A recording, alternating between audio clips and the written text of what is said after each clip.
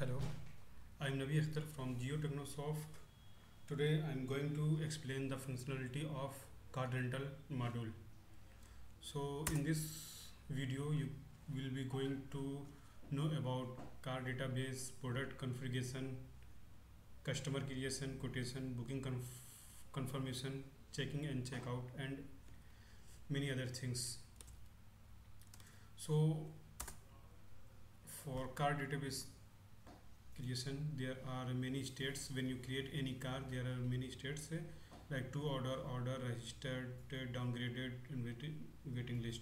So when you will create any car, so it will come automatically come to the registered state, and you can only book from this state. If your car will any other state, then you can't book, you can't give in for the rent.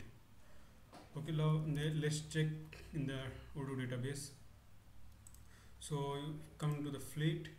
So from this you can see here, there are the various states, and there are many cars which is in this state, and there is a downgraded state. If your vehicle or a car have some problem, it needs some service, then it will be downgraded state.